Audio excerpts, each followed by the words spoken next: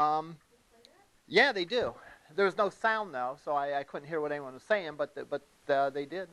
So a couple of folks from this class were found in there. Yeah, yeah. Anna, Zenobia, and one other person was just in the background you could see. Yeah, when the TV people were here, yeah. Let's see. I have a feeling, engineering, they get to like stand in front of big machines and press buttons and turn dials and all that, and that looks more exciting than someone sitting there So they did show those students as well, perhaps a little more, but hey, what the heck. Without software, nothing happens, right? Our task for the last couple weeks, and we sprinkled in a few other things, but our big task for the last few weeks, and we'll probably go into next week even, is to talk about using CSS to address the layout of our page, all right? Because we don't necessarily want it in the default layout, which I call the flow layout, where just one block element flows in after the other. We want to take some control about that.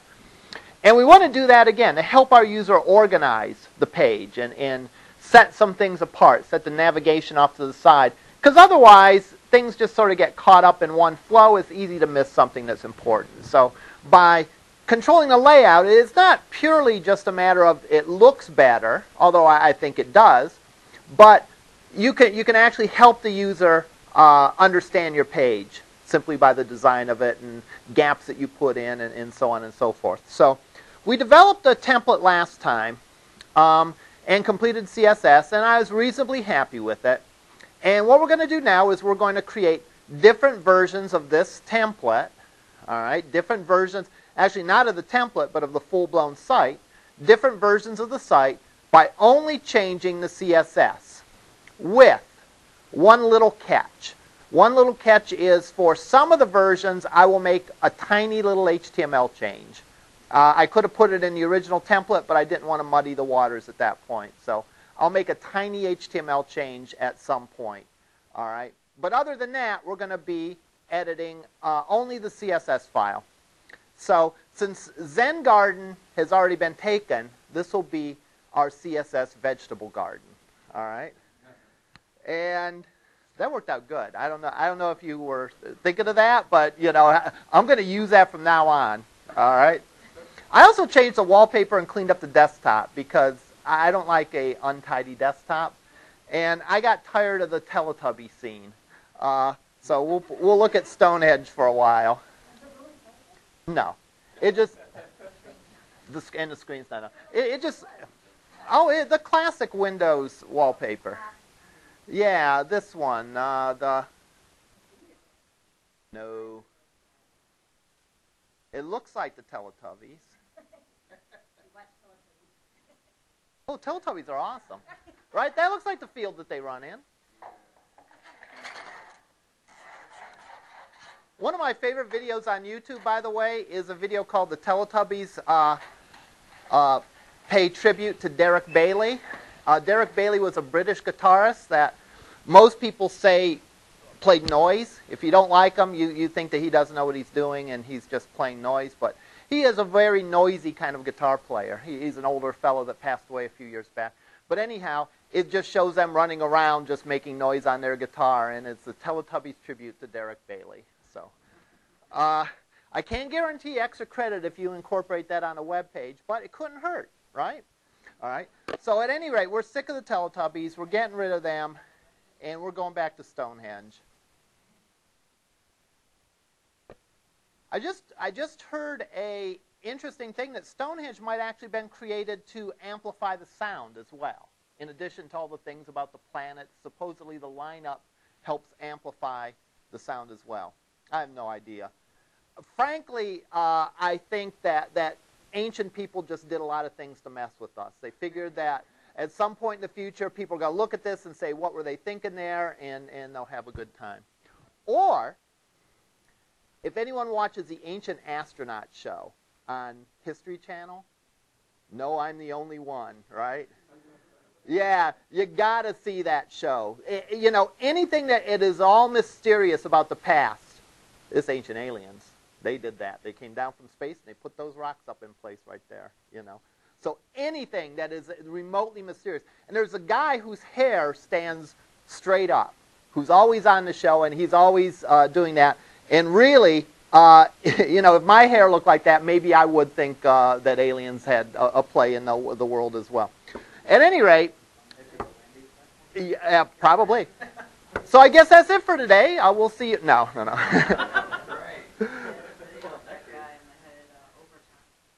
Right. Really? Yeah, the aliens. He wants to go back home, right? And his hair is leading the charge, right? Who knows? I don't know. It's one of those things that, like, you know, you know, I'm looking. I got a lot of stuff to grade, but well, let's see what's on TV. All right.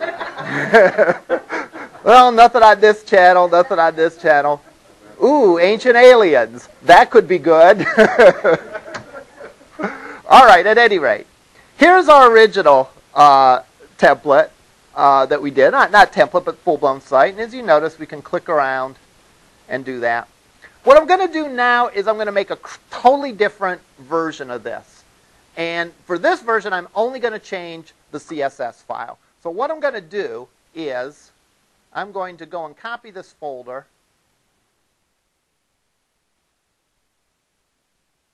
And, you know, I'll put a 2 behind it for the second one. All right. Now, here's a wireframe that I want to implement on this. Remember, the whole gist of this exercise was implementing a wireframe.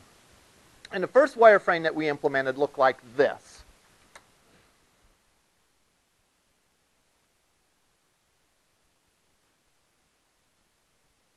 Which is sort of a pretty standard one, especially when you're talking about smaller sites. The first wireframe we implemented looked like this. We had a banner, we had a navigation, we had a content area, and then at the bottom of the content area we had a copyright message. So that's the first wireframe that we did, that we've already implemented. The one we're going to implement now is going to look like this. A banner. We're going to stretch the navigation underneath the banner, content area, and then finally copyright message. All right? So we can do that without touching the HTML.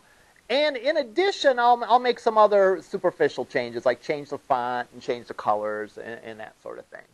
All right? So let's go and do that. Let's first of all go and look for let's look for a good background pattern. I feel like a background pattern today. So, yes, I did.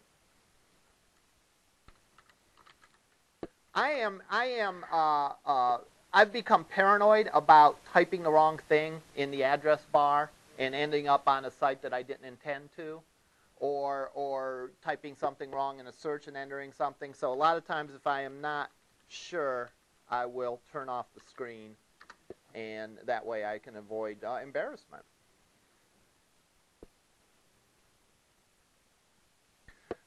It's never happened in front of class. I've never done that in front of class. I have had that, you know, in my own personal life. If you misspell Google or whatever, you know, you go to some other site. All right. Let's go and let's find a nice Creative Commons licensed vegetable picture.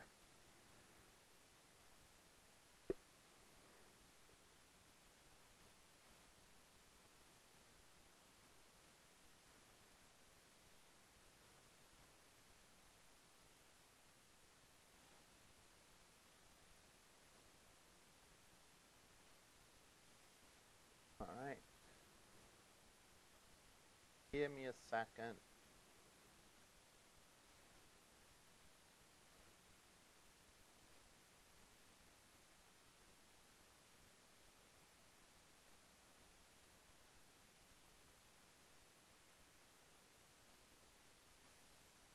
All right. Here's a nice background image that we're going to use. All right, we'll make that our background images. These are vegetables for Irish stew. I would never eat this. Why not? It has onions in it. Thank you. That's clearly not correct. They do. They taste like onions. So I will go and I will save this as bg.jpg for background. And I will remember to grab this so that I can paste it on my page. All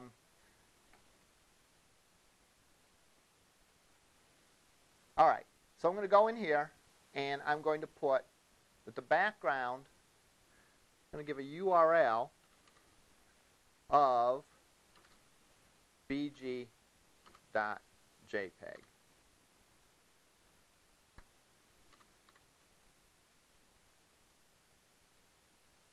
All right. And I'm going to put a comment in the CSS to indicate that that's where I got the background image. I would say that's an acceptable way of citing it as well. A comment is where you can put a line of code in that doesn't do anything, but it serves as explanation. I'm just going to make sure that I did the syntax right for CSS comments.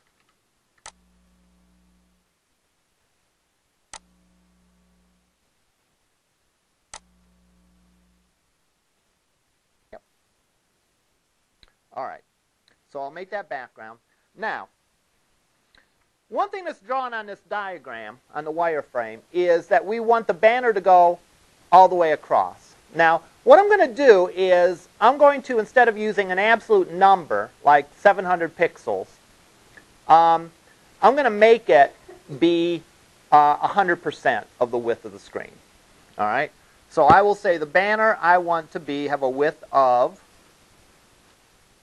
100%. Font family, let's go with a different look. So let's actually just switch these two around.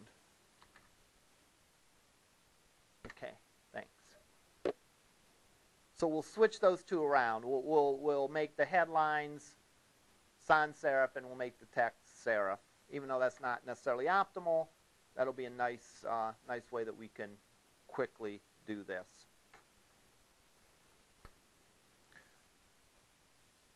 All right. I'm going to make the navigation have a width of 100%. All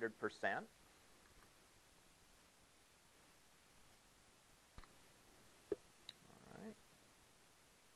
I'm going to remove any of the positioning from this because this one, if we look at the wireframe, I sort of just want to do the basic flow stuff. So I'll go and I'll make that a width of 100%, make this a width of 100%. And so on.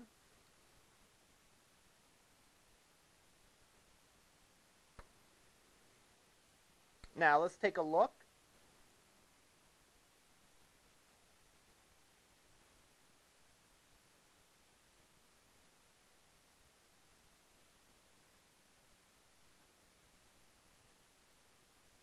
All right. Well, a couple things wrong with this. First of all, we're not seeing our nice picture. Second of all, I don't really like the green now, right? Because the green sort of clashes with the blue in the picture. All right. So I'm going to change the background colors of those. All right. And I am going to change the orientation of the links. All right. The links are stacked vertically. All right, I don't want them to be stacked vertically now. I want them to extend going across. So I will want to change the orientation of the links. So let's go in and let's keep things simple to start. And let's make everything on the page have a background of white.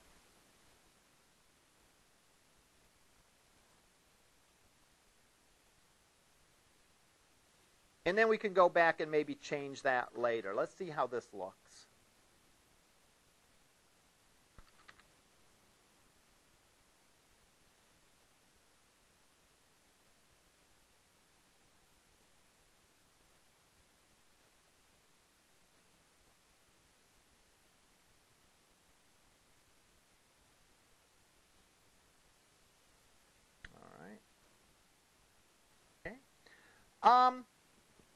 I could go in then and let's see what this looks like. The banner looks like if I remove the background color altogether. In other words, if I have the background right on, if I have the text right on the background image. All right. Not bad. That might be a little hard to read. If I were to make this white, I probably would also be hard to read, right? Because the white wouldn't show up good against the onion. See, again, those onions get you in trouble. Make it yellow, just for laughs. Or let's make it the color of a carrot. Let's make it orange. All right, just for laughs. Now, I could guess at orange. What is orange? Orange is a mix of red and yellow. All right. What are our three color choices? Well, red, blue, and green. No yellow in there. What makes yellow in our RGB? This isn't necessarily intuitive, but it does. Red and green, right? So, red and green make yellow, and red makes red. So, what would a shade of orange be? It would be something with red and green and no blue, and something where the red is higher than the green. So I can take a guess at this even without actually going to a chart. I'm going to show you another shortcut that you can do as well. So I'll say background of pound sign. I don't want background. I want color. I want the words to be this color. So color, I'll make pound FFCC00. We'll see what that looks like.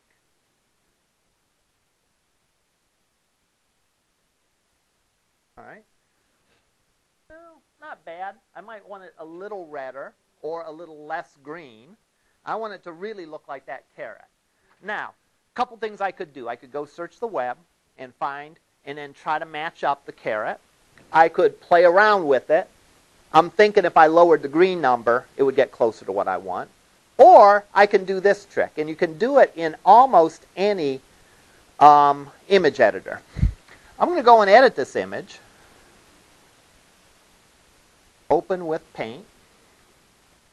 And one thing that we have is we have a little eyedropper. And that eyedropper will suck the color up off the picture.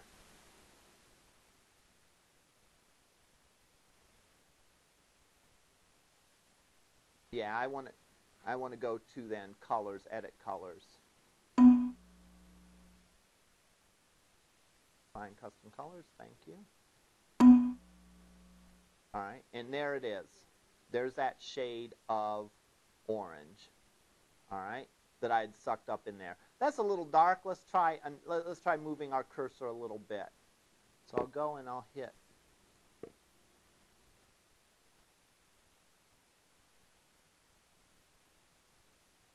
Move it around till I get. All right, let's say that's the orange I want. Go to colors, edit colors, define custom colors, and it tells us what this is. Unfortunately, it doesn't use the hex syntax, but it does use a syntax that we can use, that RGB, red, green, and blue. So I can go in here and say the color is, instead of saying pound sign something, I can say RGB and then put those three numbers in there that I get from here. And they are 204, 119, and 52.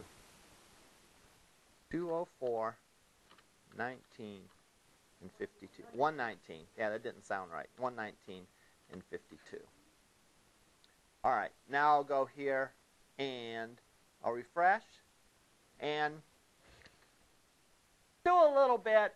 Again, the point is we can take the color off of it and make it match. And if we want to make it a little lighter, we can make it lighter. Yes. Yeah. Or we can make all the numbers higher. That would make it brighter. Actually, no. Actually, removing that will not make it brighter. It'll make it more orangey, but it won't make it brighter.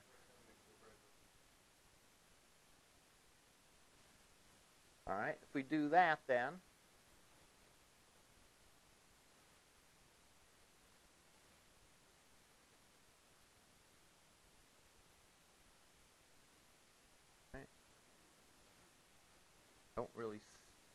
don't really see much of a difference.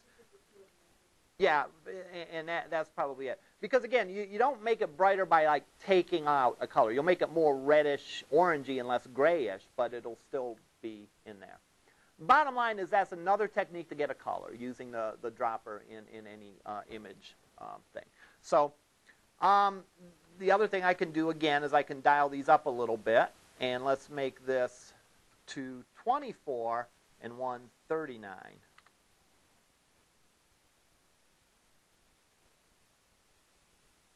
All right, made it a little brighter. All right. Remember, the higher the number, the more the light. Now, in this notation, the numbers can be anywhere from 0 to 255. All right. So that's why if you notice, the red is the strongest of all of them. The green is the second strongest, and there's a little bit of blue in there. All right. Now, let's see what else. Still not 100% satisfied, but we'll pretend that we are. All right. Now, I want to make these links oriented horizontally. All right. How can I do that? Does anyone recall how I can make something be oriented horizontally instead of oriented vertically? Pardon me? Yes, I have to make it in line. So what I do is I specify the display as in line for that. What am I going to put that on? What is it that I want to make look? The nav UL? The div? The nav LI, right. In other words, it's the list items that are on each separate line, right? The list items are on each separate line. These are the things that we want to go across. These are in LIs, so we make the list item be in LIs. Or they already are in LIs. I can go and make those, put display of inline dash block, which again is sort of a hybrid, right? It will take some of the characteristics from inline, some of the characteristics from block. So now we have it going that way. Well, I don't like that, right? I want to go and maybe extend that further and put some more separation there. So what I can do is, how do I get more separation? I used to have a margin top. Let's get rid of the margin top, and let's put a margin left. So there's a margin to the left of everything. Or actually, let's do margin right. And let's make it a bigger number, so let's do 80.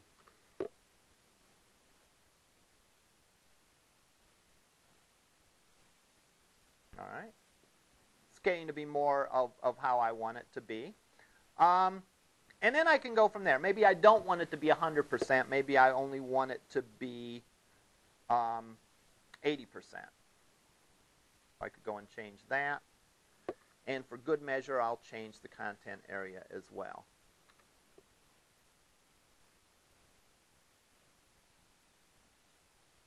All right.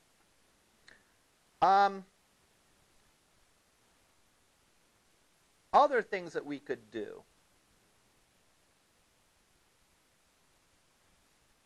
Let's see what happens if we take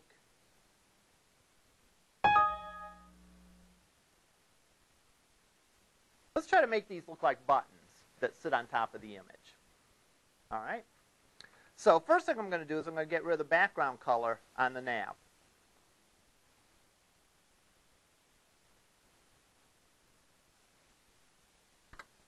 All right?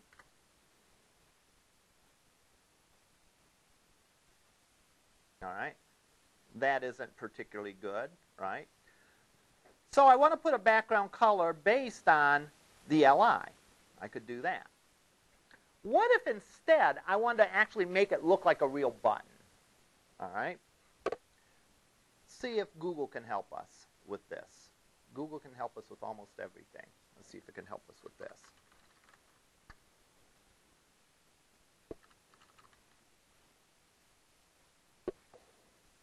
Look, here's a button maker.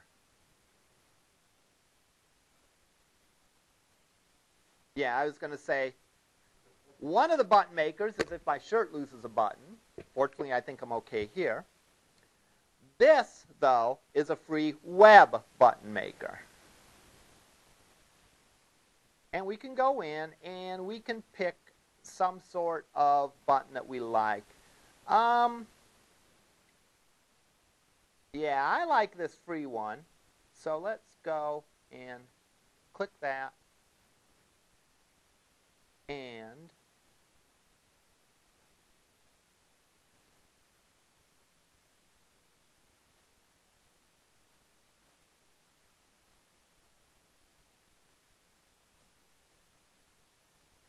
the key thing is this right here, the image.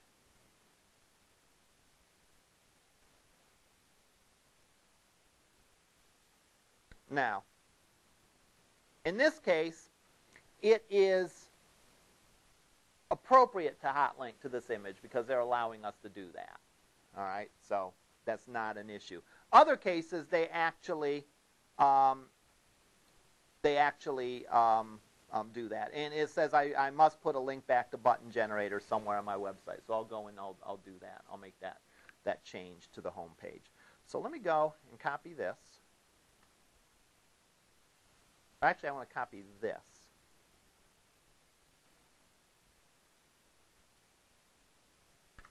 Let's go here under LIs and say background URL. Then I can put the URL that I copied there.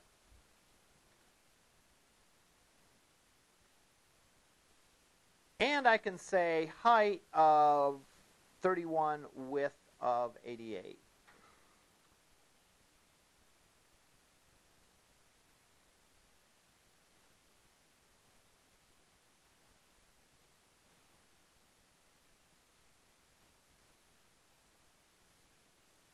Yes, thanks.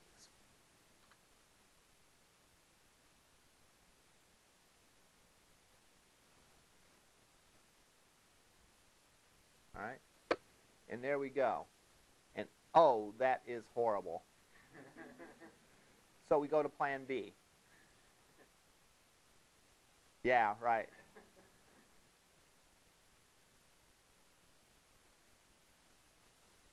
Yeah, let's go to CSS tricks.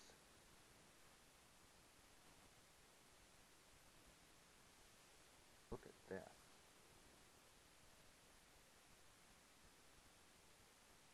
No, it isn't.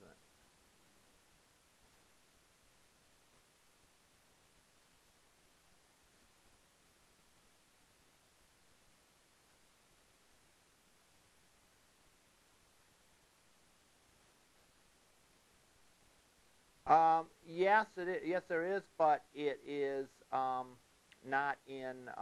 It's in CSS3, so therefore that's not something that's necessarily supported. You source and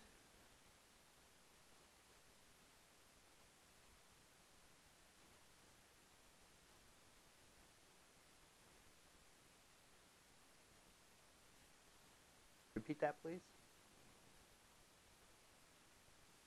I'll view the CSS. Duh.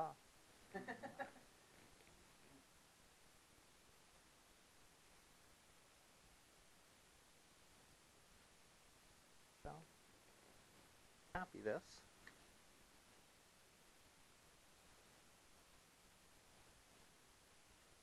And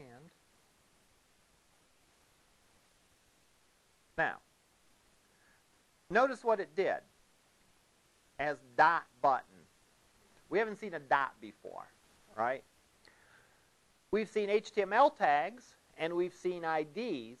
We haven't seen dot something. A dot refers to a class. All right, we haven't talked about classes yet, but now's as good a time as any. All right.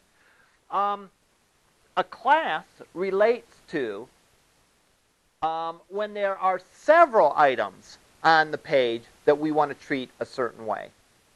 We can assign them a class. The question I get from students a lot is, what's the difference between an ID and a class? Because you can do the same thing with an ID, right? You can assign an ID to something and it will get a style, or you can assign a class to something and get a style. With a class, you can have more than one thing on the page that has that class. With an ID, you should only have one thing on the page that gets that ID. All right? So I can go in, actually, And unfortunately, this will require an HTML change. We'll do it on just one of the pages just to demonstrate.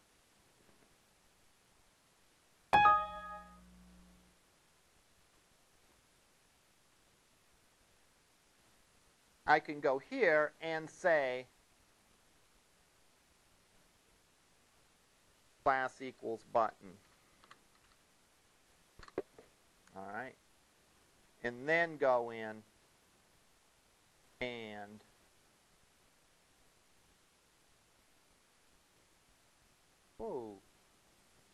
I still have that old stuff in my CSS.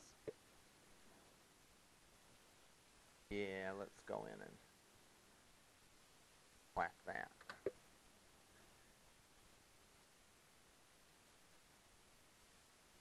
Thanks.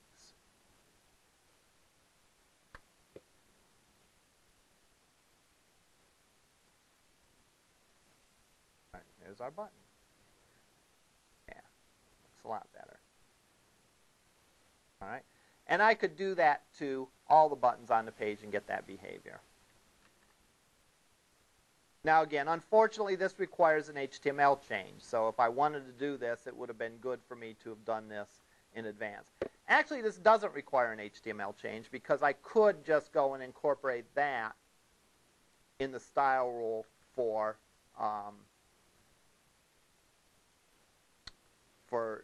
nav UL LIs or nav LIs. I could have just said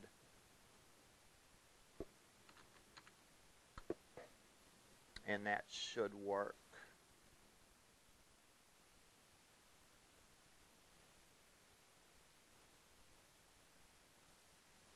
So I can keep my promise of not having changed the CSS. All right. Now that bumps it down into 2 lines, right? But I can take care of that by adjusting the margin. Oh, yeah, the margin. Yeah, I have it as 80 now. I can go and set that to maybe something smaller. Let's try 20, and so on. All right, and there it looks like that. Now I could tweak the colors to look a little bit better. All right, but I'm not sure that would really be of any benefit. You get the idea. All right. Now, the biggest lesson that I want to show here isn't necessarily about that we can find a website to generate cool buttons or anything like that. The point is that we can make this page look wildly different than the other version. All right, so with a little bit of time, we could tweak the colors on the buttons, we could tweak the colors on the banner, and do some things. Maybe make the border different on some things. Maybe make the border bigger. Let's do 10 pixels, white, solid.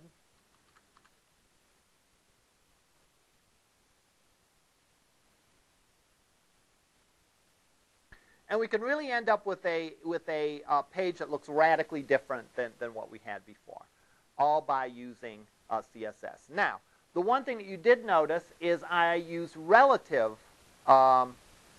sizes rather than absolute sizes. In other words, I didn't say 700 pixels. I said 80% or 100% or whatever. That has the advantage then is it will conform to the size of your page.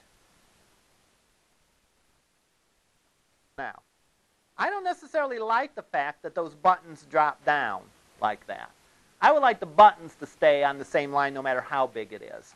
So what I can do is I can go and I can mix and match. I can give those an absolute width, something like maybe a width of 600 pixels, and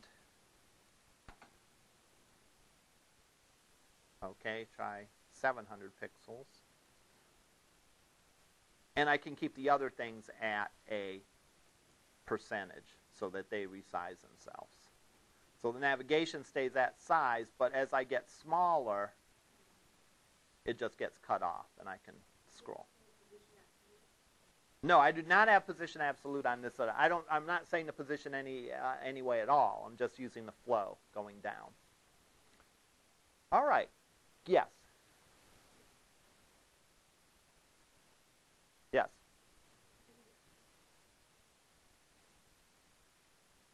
No. No. Why don't we get to see it? Well, if I made the width 100%, the width is going to be 100% of the available space. That's that big. Then I add my margin, padding, and border to it. This is actually going to end up taking more than 100%, right? Because I am adding the border to that. So if I want it to be a box, I'd have to make it at something like 95%. That way, that'll bring that in a little bit. So I could go and do this, 95%, and bring it in. And there we see that way.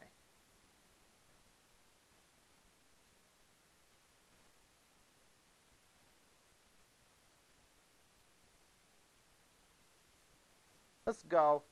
It's funny, even though I know this is just for demonstration purposes, it does bug me, the fact that that text is a little hard to read, so I'll go in and I'll put a background of white on that.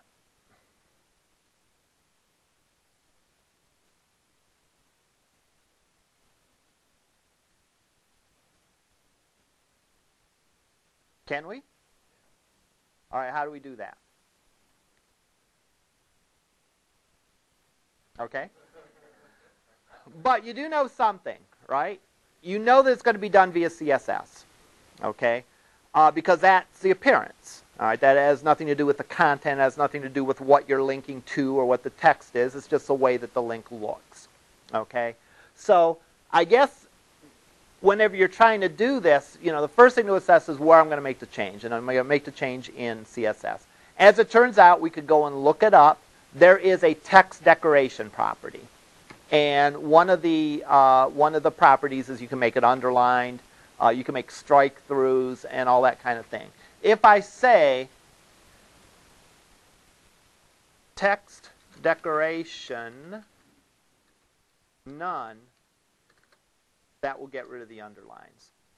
And let's go in and let's make the colors of these links different, or the text different. Make them white so they really stand out. All right. And notice now that the underlines are not there. We can go in and make, let's make this a more vivid red so it really stands out.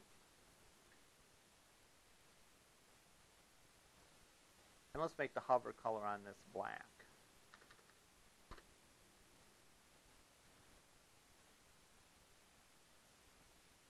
All right.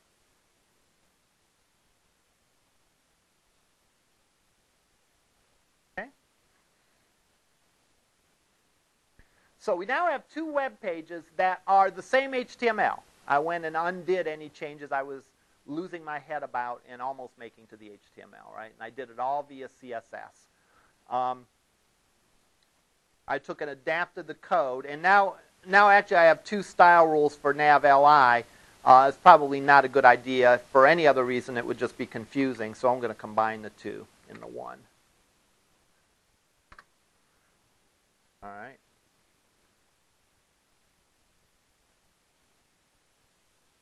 Let's look at this in Internet Explorer.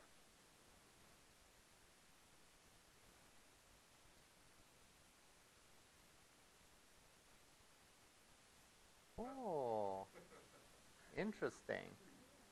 I see a browser compatibility issue. All right. Let's attempt to resolve this.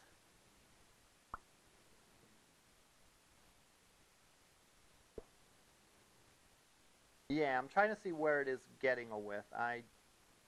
Do I have a width defined? I think I do. Let's go and explicitly make the width.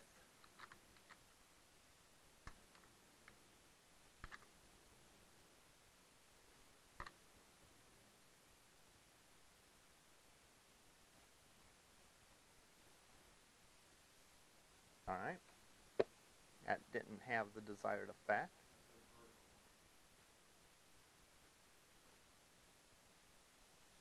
Vertical line. Yeah.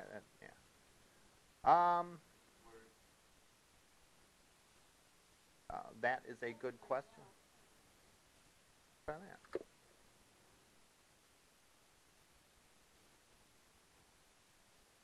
All right. There we go.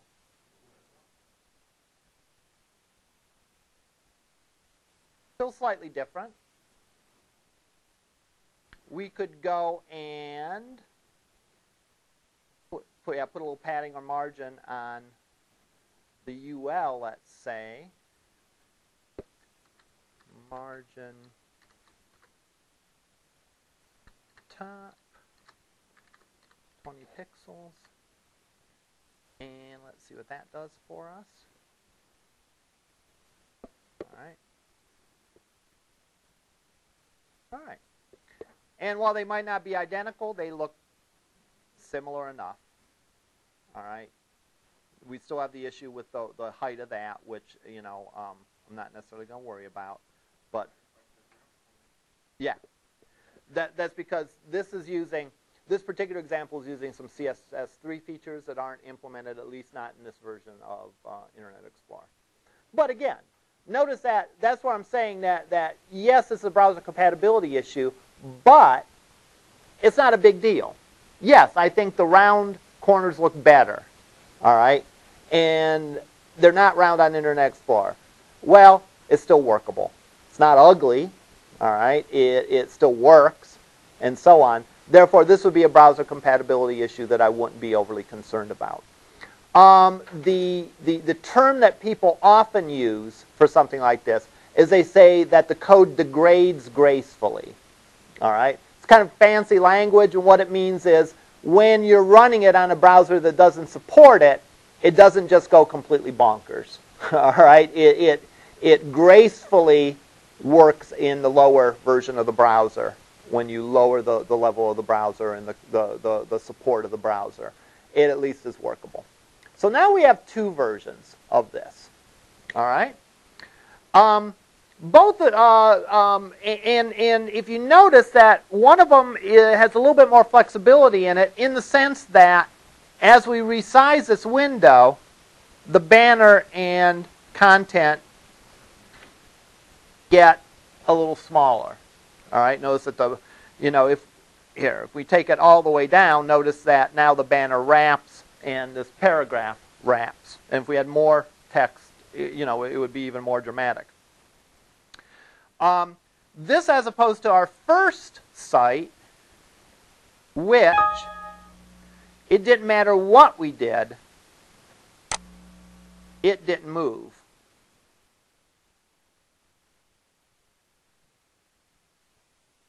All right. Our window is this big. Our window is that big. Those things don't move. All right. Informally, we can describe websites three different ways, depending on how much they move when you resize the window. All right. And these aren't formal definitions or anything. These are more descriptive terms.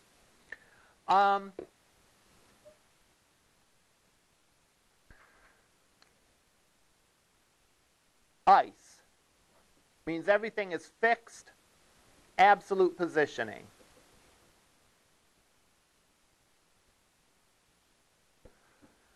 That's nailed down. All right? That's nailed down in place like our first example. Doesn't matter what we do as far as resizing it. Everything has an absolute position. Everything has an absolute size. So it doesn't budge. We can describe a site as being jello, which means that at least some things are relative. And there's a couple of different ways that we can make it. This is the second example we have would be an example of a jello layout, because as we make it bigger and smaller, that content and banner section resize themselves a little bit. Stuff doesn't rearrange, all right, to any great degree, but it just like jello isn't like ice. Ice is fixed. If you poke an ice cube, it doesn't do anything. If you poke some jello, it's going to wiggle a little bit. Same idea here. That web layout wiggles a little bit. It changes a little bit as you make your window bigger and smaller. On the other end of the extreme is liquid. And liquid, you know, a liquid conforms to the shape of the container completely. In other words, what shape is my coffee? My coffee is in the shape of the cup, right? If I were to pour it in a thermos, it would no longer be shaped like my cup. It would be shaped like my thermos. So liquid is everything is much more relative, and it involves what's called floating positions. All right? So that the page sort of conforms itself to the size of the container more completely. Now again, one thing to remember about this, or a couple things to remember about this, is first of all, these aren't like official terms. These are more descriptive terms. I heard someone use them. You know, these aren't my invention. I heard someone use them, and I thought it made sense, you know, and it stuck. So I continue to use them. All right? The other thing is if I describe it one way or another, it's not a value judgment. It's not as though fixed position sites are better than Jello sites or vice versa. It's the case of the right tool for the right job. If I want a very precise layout that is fixed and is very intricate, like perhaps some of the ones on the CSS Zen Garden, if that's my aim, then a fixed layout might do the trick. If I want a site that is maybe more malleable, so that if I'm viewing it on a phone, it does one thing. If I'm viewing it in a browser, it does something else. Then maybe I want a more liquid layout.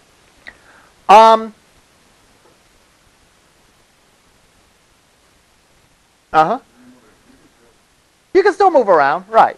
And you'd have to decide, is that a big deal? You know, depending on the site and depending on what you expect your users are going to be visiting on the mobile version of the site, you can then make that judgment call.